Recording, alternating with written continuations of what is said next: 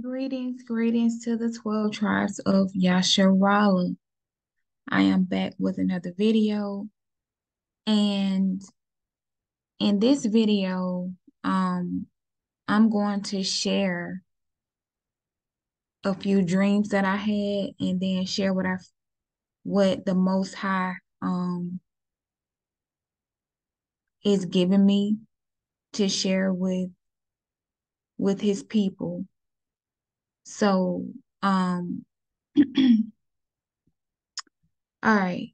So I kind of wrote this down. Well, no, I woke up from the dream and I just grabbed my phone and started um, inserting or typing what I remember from the dream.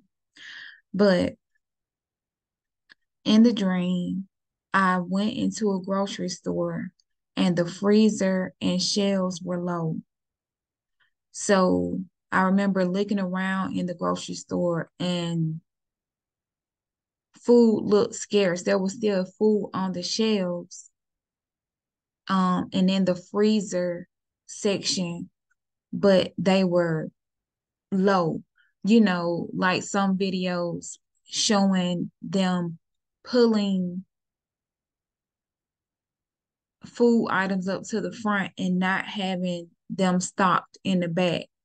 Um, that was apparent. So I woke up in the middle of the night to use the restroom. And when I went back to sleep, the dream continued where it left off. So I went back in the store and I heard someone saying, "This is ridiculous. This is ridiculous." And then I looked around and I noticed that the freezers and shelves were completely bare. The store manager was walking around frantic, and I approached him and asked, "Sir, are there any trucks scheduled to bring food back to the stores to stock the shelves?" And he didn't open his mouth, but he shook his head, no. So this immediately made me think of the scripture that says, "And power was given to him to wear out the saints." Okay. In the book of Revelations. This is a part of wearing out the saints. Um, a food shortage or food being withheld. And then there are records of them having discussions where they've said if they withhold food or shut down the food supply for 9 months, how many millions of people will die? How many millions of deaths will take place by withholding food for 9 months? So also, if we think about, oh, okay, so let me just play this and then I'll discuss it. Expression. Out of everything terrible, something will work hard enough for it. I think this presents us with some significant opportunities to make some real changes. We are at an inflection point, I believe, in the world economy. Not just the world economy, in the world. It occurs every 3 or 4 generations. One of the top military people said to me in a secure meeting the other day, 60 million people died between 1900 and 1946. And since then, we established a liberal world order, and that hadn't happened in a long while. A lot of people dying, but nowhere near the chaos. And now is a time when things are shifting. There's going to be a new world order out there, and we've got to lead it. We've got to unite the rest of the free world in doing it. So anyway, I'm going to hush up, Mary. Fire away.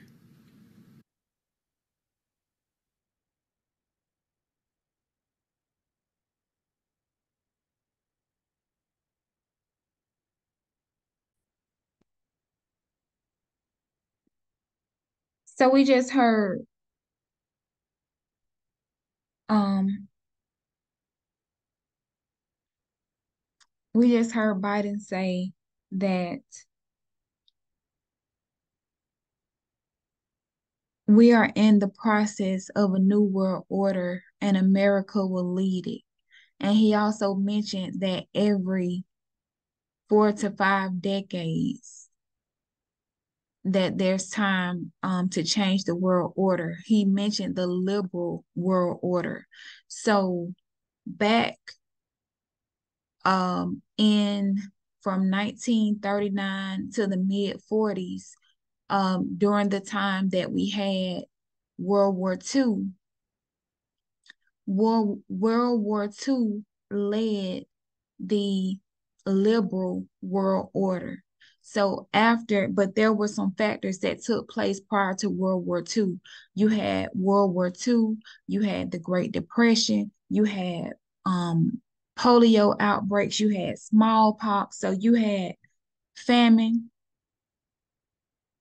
um, recession and depression, and then war. These were the elements used to bring forth the liberal world order. What was a part of the liberal world order? The liberal world order was there were so many men out in serving in World War II, and women did not work at that time. You had so many men serving in World War II that they came up with um, someone called Rosie the Riveter. Let me see if I can pull up that image. Rosie the Riveter was an image that, and you can Google this with the Library of Congress. This was an image that promoted women to get out and work, promoted women to, Riveter is something that holds, something together. And so the plot was to tell women, we need you to hold this country together. We need you to keep this economy going, although all of the men are out serving in the war. And it does not take away from your femininity if you have to work at a factory or whatnot. And so let me show you this image. This image of Rosie the Riveter, and it said, you can do it. This is what was come out with. See, right here it says during World War II, 6 million women entered the workforce. 6 million women entered the workforce during World War II. And this picture here was a part of the campaign to get women out to work. So that brought in the liberal world order. What also came with that liberal world order was now that women are in the workforce, women don't need a man. Women can do everything that a man can do. Women can fight to be equal to a man. So this is also what came along with that liberal world order. Now you have the feminine movement, a whole movement coming from this one action. And this was strategic because this is what we're in now. And this was the fall of the family and the family unit. And this was the fall or the dissemination of this country, and supposedly what it was supposed to have stood for, that was told to us, although we know that that was based on a falsehood. So war, you had World War II, they were just coming out of the Great Depression, and then you had depression and recession, and you had and you had famine. So these were the components used. You had sickness. So what happened in 2021, they started talking about a great reset. But then we had a illness that came out the blue, a cough that everyone needed to take an injection for. So that was the famine that came. Now you have the war that's going on between Russia and Ukraine that America is behind in funding billions of dollars into. And then you have the war between Hamas and Israel that once again America is backing and funneling money into. So we are at war. We are active participants in both wars that are currently going on. All right, so we have the war.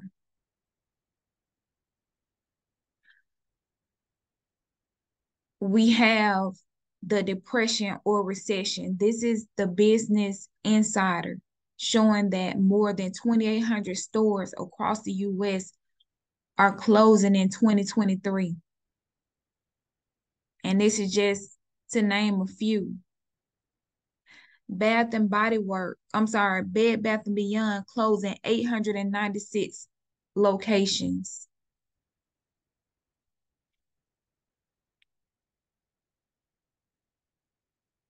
Foot Locker, 545. Tuesday Morning, 487. CVS, 300 stores. Rite Aid, 154 stores. And I can go on and on about, a matter of fact, this is MoneyWise. MoneyWise. This names different ones. This names Christopher and Banks, 449 stores. Family Video, 250 stores. Starbucks, 500 stores. So this is what we're not seeing or what's not being discussed on the news. All right. And so, like I was saying, in order for us to move from this liberal world order, we're moving to a new world order. What does it look like? One world currency, one world religion, one world government. This goes all the way back to the Tower of Babel. This is what was going on during that time. The Most High had allotted each family, each nation of the 70 nations a part, an allotment of land, and told them to scatter, told them to go out. They refused to. If you go further in depth of it, Nimrod did not want to go out. Nimrod had anger towards the Most High for flooding the world. And so they wanted to stay together and they wanted to stay high on the mountain in case the Most High ever flooded the world again. They would be on high ground. So that's when he scattered the languages and forced them to move out. And so since those nations were scattered, they have been on a mission to come back together and reunite as they did in these United States, where a plethora of, it doesn't matter your nationality, it does not matter your religion, it does not matter your preference of family structure. It, a two-father household, a two-woman household, you could marry a dog if you want to. Anything goes. Anything goes, and it's all together. That was the premise of the foundation of this nation. And this nation, this Hollywood and media, this whore has fornicated with every nation. Every nation, it appeals to every nation. Everyone wants to move here because supposedly it's the land of opportunity and wealth and everything else that is known for, but it is perverting the world through, through television, or television. And so this nation, it's Babylon. It's a modern day mystery Babylon, as the Bible said, because it is not openly named Babylon, but everything pertaining to Babylon and the worship of the deities and everything that took place, it goes on here, but it goes on under a premise of righteousness when it's wicked to the core. So this is a time for, if you have not begun to stock up, please. I made several videos over the last few years about stocking up. Please get what you can to preserve yourself and your family. Also, make sure that you stock up on supplements. One thing that we're not told is that during World War I, there were so many millions of deaths, but there were actually millions of deaths that was from malnutrition than from the actual war. Many of our more soldiers in the war died from malnutrition because they were eating processed foods. That's when they came out with canned foods, packaged foods, and all this processed food. So they died from malnutrition from the diet of processed foods and not getting the vitamins and nutrients that their bodies needed over the death rate of the actual war. I want to show you all, now you have to be mindful of what's going on with the food.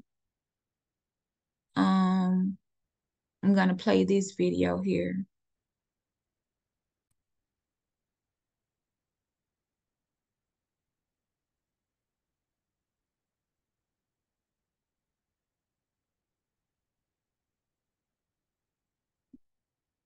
Speaking of seedless and modified produce earlier today, have you guys seen what's happening with the watermelons at Walmart, for instance? Like, what is going on with these GMO watermelons?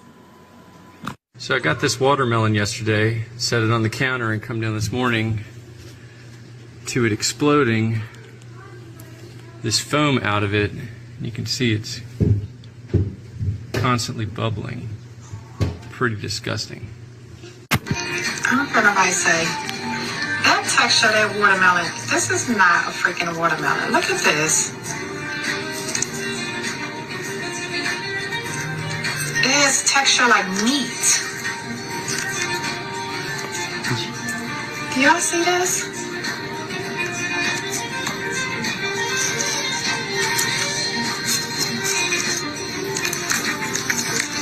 Nothing like Walmart watermelons exploding everywhere.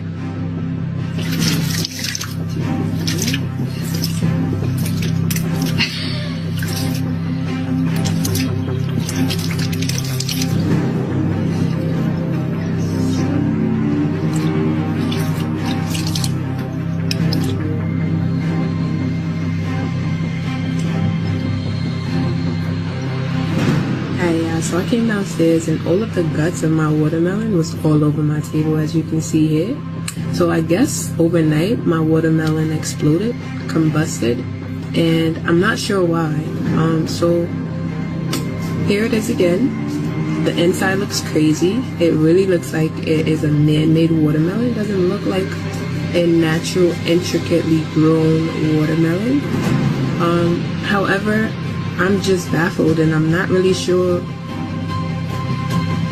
if I want to eat watermelons ever again. What the actual FCK is going on with our watermelon? Hank Green. It smells so bad.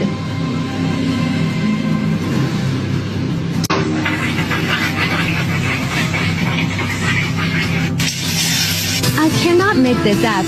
I heard a whistling sound in the pantry, and then my watermelon exploded like a...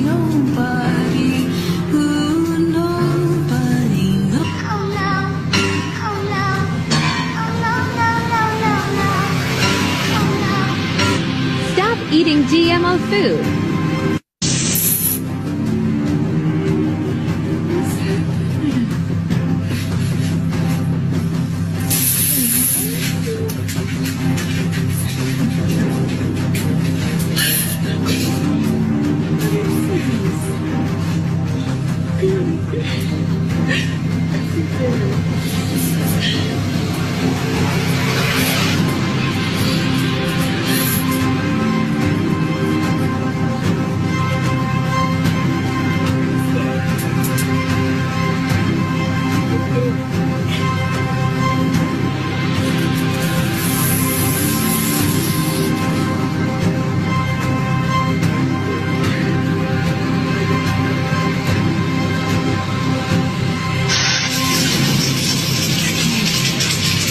The second watermelon from Kroger that's been doing this.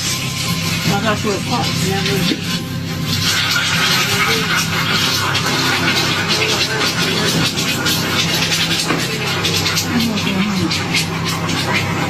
From Kroger.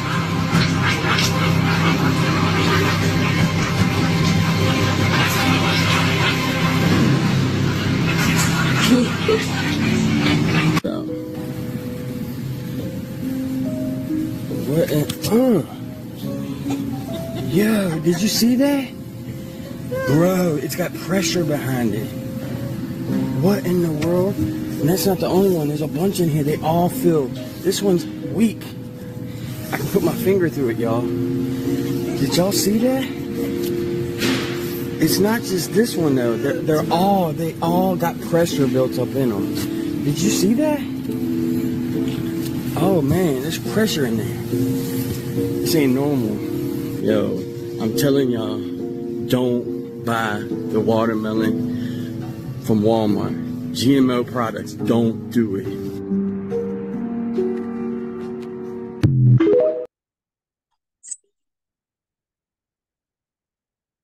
And then I have another one.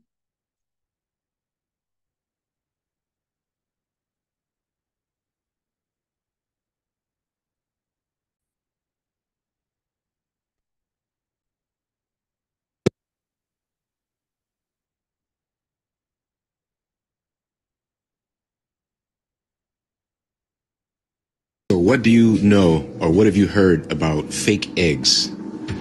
There's rumors that these fake eggs are starting to hit the market, even in major retail stores. I can't confirm any of this to be actually true, but it's said that they're coming out of China. What's happening to our food supply? Check out these clips I gathered. Walmart eggs are made of plastic. Made out of fucking plastic, glue or some shit. I just think I'm finna make some breakfast. This is fucking plastic. The whole top part is plastic. All this is plastic. I just cooked the fucking egg, just plastic. Keep watching. Only part real is this yellow shit. Even the bottom, this is plastic. This is fucking plastic. Look at this shit.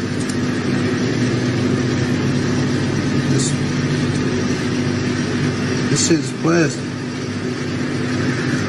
There is something up with the eggs. It goes well beyond just the feed and the yolk being on the outside. Something is up with the eggs. It's like This woman boiled them, and they came out this deformed with a internal yolk that's rubbery instead of pasty. Look at this crap. This are those rubber eggs, honestly. Can you believe that? It's so gross. And these are from Eggland, okay? Has this ever happened to anybody? Where are you? All right, so that's just another video about the eggs in our food supply. Um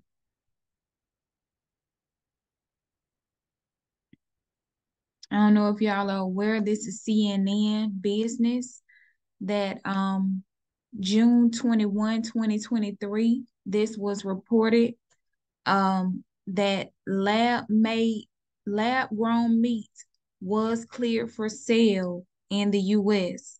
Lab grown meat was cleared for sale in the US. I actually had a video of a person getting their food from Zaxby's, and they were showing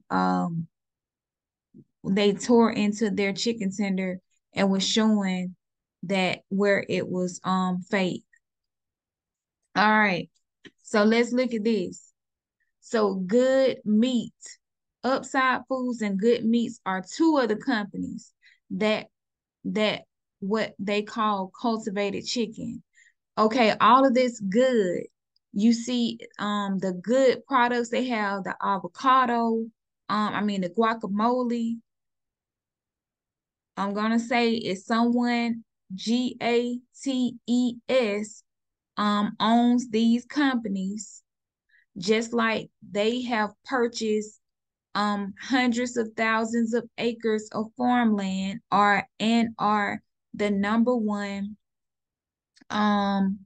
holder of farmland, and their groceries are going into the stores, as well as they supply McDonald's with their potatoes and their carrots, their lettuce, tomatoes. It comes from GATES farmland. That's where a lot of our food going into the grocery stores now is coming from. He is also part holder of Beyond and Impossible Meats. Beyond Meats and Impossible Meat, this plant-based stuff, he is invested highly in synthetic meat. Now we're going to talk about Hela cells. Hela cells, and it says here the legacy of Henrietta Lacks. Henrietta Lacks was an African American, so-called. She was a Yasharalite, from the tribe of Judah. She in the 50s was dying of cancer. She was her and her family had limited funds. John Hopkins offered to give her cancer treatment for free. But what they did not tell her was that she would also be consenting to kind of be a guinea pig. They were using her as cancer research. One of the things that they found out when they were testing her cancer cells and they put those cells in a culture is that within 3 days, when they went back to check the culture every day, more and more cancer cells should die,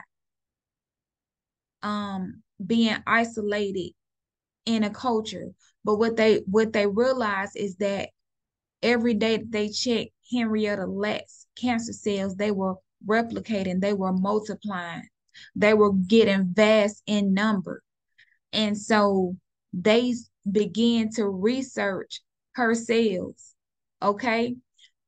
Right now, today, they are still using her cells, and anyone that will, any organization that wants some of her cells can get some. And her cells have been used in medicine, in food, and I'm gonna tell you, her cells are one of the bases. Henrietta Lacks, that's why they call it Hela. The H-E, the first two letters of her first and last name. The H-E for Henrietta, the La for Lacks. So let me just read here. Okay. Among the important scientific discoveries of the last century was the first immortal human cell line known as Hela, a remarkable, durable, and prolific line of cells obtained during the treatment of Henrietta's cancer by John Hopkins researcher Dr. Greg Gray or Gay. in 1951. Although these were the first cells that could be easily shared and multiplied in a lab setting, Johns Hopkins never sold nor profited from the discovery or distribution of the Hela cells and does not own the rights to the Hela cell line. Rather, Johns Hopkins offered Hela cells freely and widely for scientific research. That's what I just told you. They're not selling them, but anyone who wants to get them can have some. Over the past several decades, this cell line has contributed to many medical breakthroughs, from research on the effects of zero gravity in outer space and the development of polio and C-19 vaccines to the study of leukemia and AIDS virus and cancer worldwide. Although many of the cell lines are used today, Hela cells have supported advances in most fields of medical research in the years since Hela cells were isolated. In the last days, Revelation 6, verses 1 through 7 discusses verses 1 through 8 discusses the four horses of the apocalypse. The world has told us what was coming. When this person here who worships Saturn, she has her Saturn earrings on, this person here that worships Saturn, who is recognized as the whore of Babylon, has showed us what was coming. She posed here with the pale horse. The pale horse represents starvation and famine. I think she posed twice. Well, I have another image of her posing with the pale horse. She posed here with the black horse.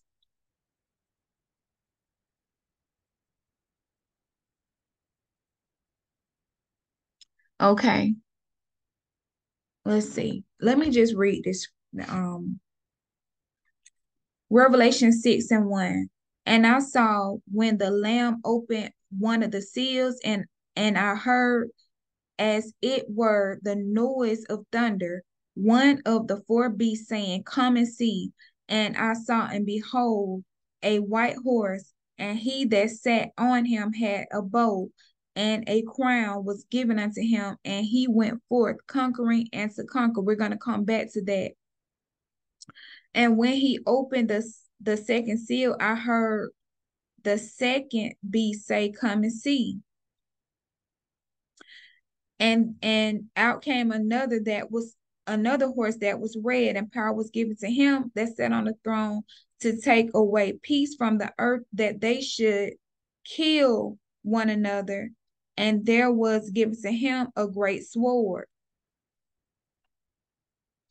And when he had opened the third seal, I heard the third beast say, Come and see. And behold, lo, a black horse, and he that sat on him had a pair of balances in his hand. And I heard the voice say in the midst of the four beasts, a measure of wheat for a penny, and 3 measures of barley for a penny.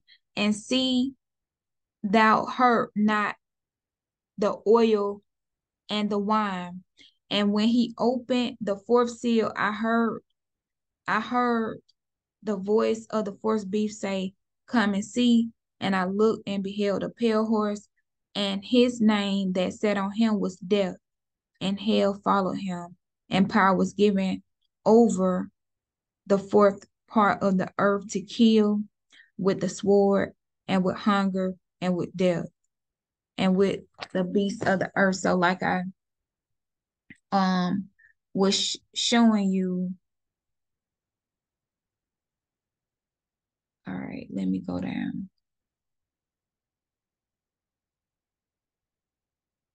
This is, I'll put that scripture along with this passage from the New World Encyclopedia about the four horsemen. Okay.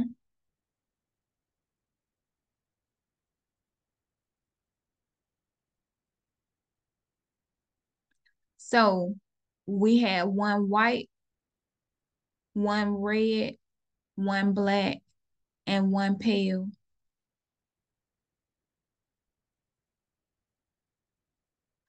So the red horse represents war, the pale horse, famine, death, starvation.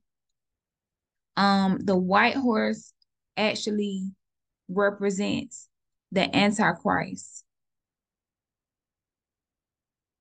All right. And let me just show you these images because so she has posed with the pale horse, the black horse. That's the pale horse again. She, like I say, represents the whore of Babylon that's discussed in Revelations. And she posed here with the red horse. So they've showed us, because that's what they have to do. They have to show us what's going on. There she is again. There she is with the white horse. But we're going to the white horse actually represents the Antichrist. The Antichrist coming or his reign.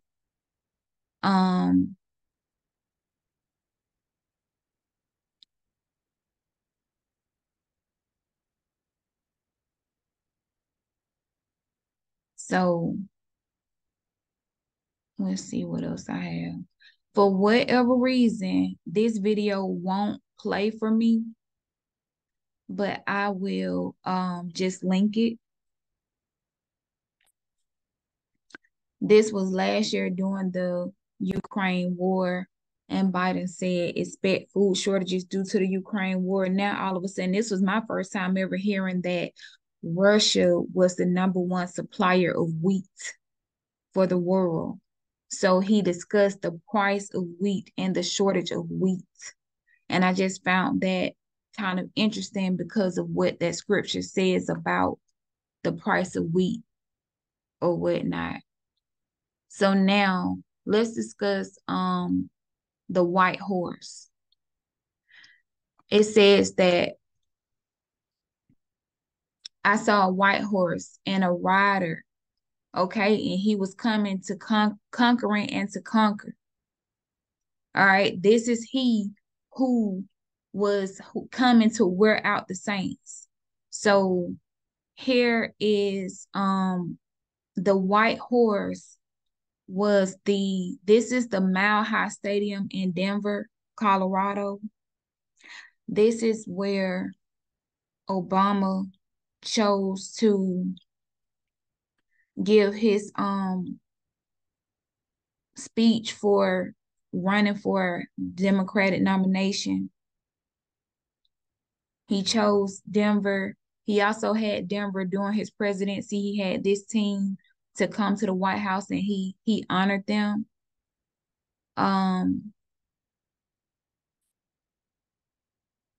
This was the stage in the Mile High Stadium. They made his stage like a Greek temple. And you have the stairs here, and he was there in the middle. But more so, this is what the stage mimicked down to the T. And his picture would have been here and here. And then the steps going up and him standing there. This is called the Pergam altar. And I'll just read here that it says, citing the book of Revelation chapter 2, verses 12 and 13 in the Christian Bible, many scholars have argued that the Pergam altar is known as the seat of Satan, mentioned by John the Apostle in his letter to the church of Pergamon. So it's very interesting that they chose that particular stadium and they chose to decorate or design the stadium as what is known as the seats of Satan or the seats of Zeus.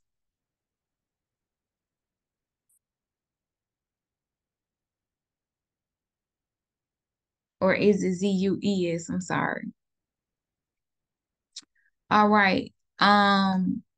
He, what a lot of people don't realize is that, you know, he showed us um who he was when he changed his name from Barry Soetoro to Barack Obama.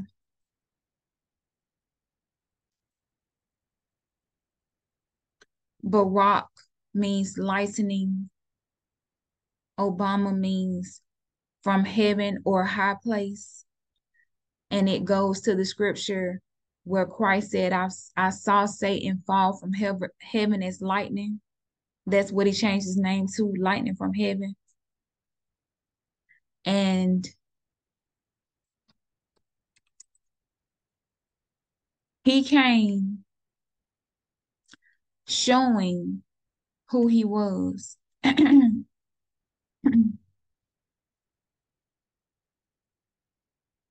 All right. This is a real image that I want to share with you all that was taken at the White House during his presidency.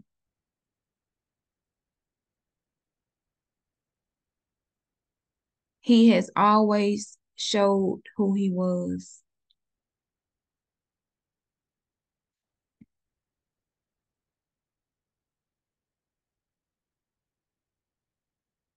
And I have a whole nother video. I made a few videos prior to me even coming into the truth about who I was. This is a real video. Now this is a real image. He said that this was in honor of Game of Thrones. That Game of Thrones was his favorite TV show and he followed it. But he's sitting in this chair in this mockery of one of the seats of the king of Game of Thrones. He's sitting there with a crown in his lap and he has a bow on the table. And this is not this image is not fake or this was a real image that was released from the White House. So it said that he came and there was a white horse and he had a crown and a bow was given unto him and he went forth conquering and to conquer. And think about it.